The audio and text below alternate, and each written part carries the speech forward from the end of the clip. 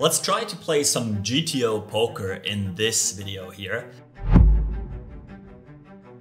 I'm jumping in the Zoom 200 pool and I'll try to play in a way that if I look hands up in a program like GTO Wizard, there won't be a single mistake. Let's see how that one goes. Queen Jack offsuit, clear raise on the button. Jack 4-5, our hand is interested in getting 2 streets of value. We are only c-betting smallish on the flop. Checking is fine also. I'll go for the quarter pot here. On that 10, obviously a great card for us overall. I'm only using an overbet. Personally, we could use a normal size bet as well. Checking is an option as well. As we said, we're interested in 2 streets. So yeah, let's actually check this one back now. And against a check, we have a very easy value bet on that king. We are incredibly protected because that king hits us very well. Let's go for a 4-bet with ace queen. It's very high frequency 4-bet. Sometimes calling is fine. Sometimes folding is actually fine as well. On that board, I think we can almost bet our entire range. Fits in both ranges. I'll start with a quarter pot. Block the ace 10 of diamonds and we block spades. So I'm pretty sure we do some more damage here. I'll just keep going small, as I would do with like my strong overpairs. That will be fine, pretty sure of that. Pocket sevens, I'm going to 3-bet or flat. I don't really know it, why not? 6 station. Let's play a bigger pot against him then. Ace 4 suited, easy open raise. I think it hits him actually pretty well. I do have flushes, obviously, since I have all the nut flushes. And I connect with the Queen Jack 10, but he has more of the low flushes. I'll use the min bet to just attack his full garbage. That he obviously has as well. And our pocket 10s, we can either check or put out a small bet. Both should be fine. Slightly leaning towards the small bet, folding out some jack highs and queen highs that have equity against us. And now I actually think I prefer to keep barreling. Say my smallish bet, we don't have clear 3 streets of value. So checking is fine and betting this here should be fine. I'll check. I'm checking a lot on that board. And seeing the big bet already hurts a little because now he starts wrapping an ace, a smaller bet. It could be a 9 or a 6 as well that we beat. We have a clear call though, 2 very clean outs and still might be ahead. And on the river, I think we will have an indifferent bluff catcher that we can either call or fold. We block the 10-7, but he's more wrapping an ace if he bets. 7-8, all right, that makes a lot of sense. Call that too small of a 3-bet from the big blind. We're floating here with our nut gut shot, adding something here, trying to bluff him off ace king at some point. I'm not trying to move him off kings and aces. Now that sucks. It's a good card for us. He keeps barreling. I think he has it all the time. Implieds are close, but it should be a clear call in the GTO world. And if he checks the river, it's another clear jam. I hope he jams and I can fold because I don't see that bet check folds here too much. So big blind 3-bet, they just have it. But we're playing some GTO poker today. Pocket 10s against a 3-bet here is actually a mix between call, fold, and 4-bet again. We're going to call here. On the 5, there might be some leading actually. If that's the case, it's only a mix. So checking is safe. And now we try to get some value off weaker pocket pairs and ace high. So I think we're good for a quarter pot. Get the call, easy money. Ace 8 offsuit, all right. Checks that mono board, delayed c-bet on the larger side on that ace. Have an easy call. I will be indifferent on the river. Once he bets, would be good to have a heart to then start calling. Tang. I actually don't find the bluffs here. So yeah, he's uncapped still and this should be a mix. So it should be fine to fold that. Yeah, even in our GTO world. Pocket queens, let's see. Here he shouldn't have too many 4s and deuces, so I can try and maximize value now against his 9s, 10s, jacks, and so on. Yeah, let's do that. Half pot is absolutely fine and more the standard. This is like, will be fine. Just like the greed in me wants to get max value out of those hands that might fold on lots of runouts, right? Let's put the 5 of spades out there. I won't get stacks in, or I don't want against jacks and 10s anymore. Or a king or an ace. 8-7 got there, pocket 7s got there, but still 9s, 10s. It's good enough, 2 flush draws to keep barreling and yeah, I'm not folding if he jams. We unblock all the flush draws. It will be a snap call in any solver world we live in. If he calls, it will be interesting on lots of river cards. There are not too many that we can fire actually. 8. I'm actually not sure how close that is, but we are more playing against 9s, 10s, I guess, than he has 8x. 8-7 suited is jamming on the turn. So there's like 8-9 suited left, 2 combinations that might fast play 8-9 of diamonds at some point as well. He bull donks. Actually, I think Small, I think we have to rip it here. Yeah, if he checks to me, I'm jamming, so why should that change something? He's not wrapping an 8 with that sizing. So let's go, hope for the best. Bottom left, we can c-bet small or we can check, both fine.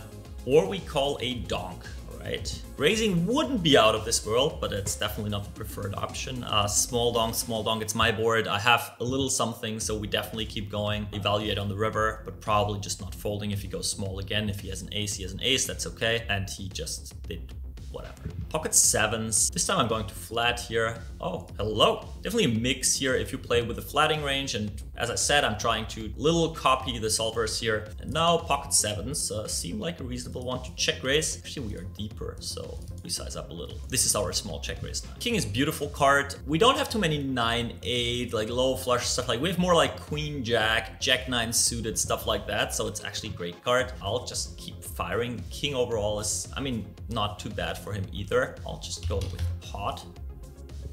This here is a clear squeeze. Ace queen offsuit. An interesting one. We got the first caller, we got the second caller. And what about, and the third one. Alrighty. We have someone with a suited Broadway and pockets here. We have someone with 6s, 7s, 8s, and 9s on the button. And then we have something with whatever on the small blinds. So let's actually bet 20%. I'm super strong on that board. Cutoff needs to fold his pockets right away because of the guys behind that might have it. Maybe they just don't have it. If he calls, it might be dangerous actually. So now I'm trying again to fold out his pockets that he might have tried one more time. I play my ace king exactly the same way, so I'll go like something like that. Alright, the 3x, and we have aces. We're clearly going to play that one. Wow, snap, a 4-bet. Ace is a mix between flat and call here. The bigger his sizing is, the more we tend to jamming. The more it is a snap 4-bet out of under the gun, it is strong and we'll just rip it in because he will never fold. Now hoping for a king high board because, or here, like this. Now we made some money compared to the trap. Very important here. And yeah, pocket 10s I tried. Went for the small c-bet, check down now. Let's play GTO we said, so pocket 10s have to be a catch here. We're just blocking value and yeah. Pocket 8s, he turns it to 2 bluff, perfect, thank you GTO. Oh, ooh, hello. Interestingly, it's the wrong one to slow play. Lots of people like to slow play that, but we want to bet pretty much everything on that board. Villain won't put too many bets in because he cannot have a jack, right?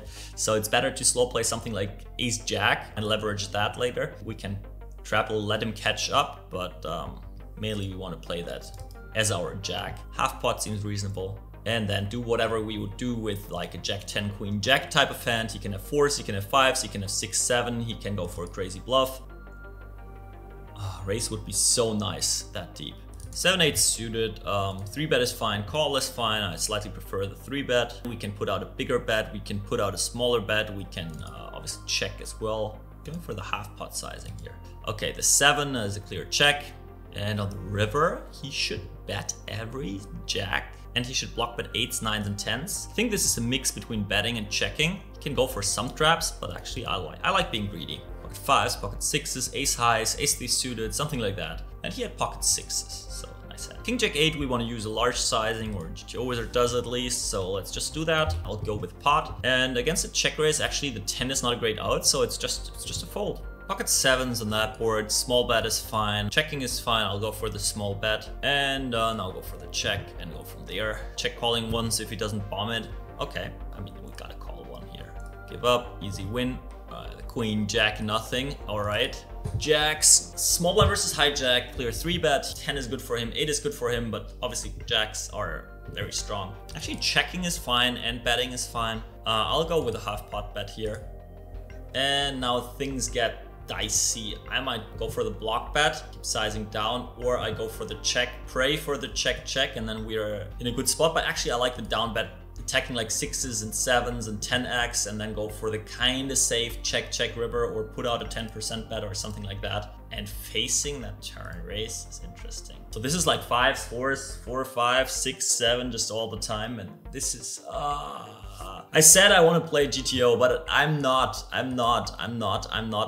just going to fold my jacks with spades here. This is a clear call, but can't help myself. I don't believe in enough bluffs here.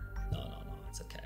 It's okay. Ace queen offsuit, usually a fold in those positions, or a 4-bet against that sizing. I think it's just a clear call. It's just too cheap to beat his hopefully pocket jacks. right? That doesn't look like pocket jacks, but we're definitely calling one. It's not necessarily going directional in. I mean, GTO is clearly calling one more. Don't think he has a reasonable range, but yeah.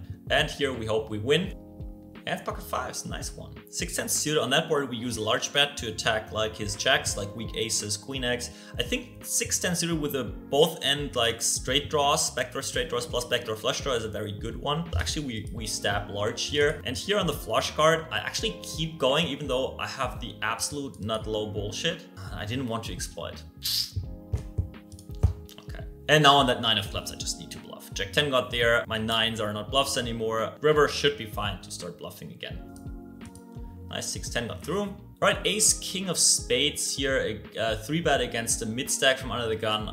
Betting once, I think I keep betting. Attack pocket pairs. Checking is also fine, actually I prefer the check slightly. Don't want to get jammed on. And now it's an easy check call because he has like Jack 10, 10-9 potentially. And this jam. So 5-6 got there, 6-7 potentially, 9-10, 10-jack. Those are the bluffs. Backdoor like king jack of diamonds, something like that. I think this is actually call for that price. We just sometimes need to find a bluff. Price is too good and we just need to go with it here. Sometimes find something. And this feels good. All right, pocket queens here, cutoff versus big blind, not my board. So having a checking range here, pocket queens definitely a big part of the checking range. Can't put out a small bet, mainly check and then go for a 1 river bet. Try to get value from against a jack. Think we're good enough to go for 3/4. So that was it. I hope you enjoyed it. You've even seen in that session that it's good to go against your gut and just play the theory a little. Studying that, it can be great and help your overall game. Head over to Pokercode. I'll see you there and we'll discuss some more theory strategy.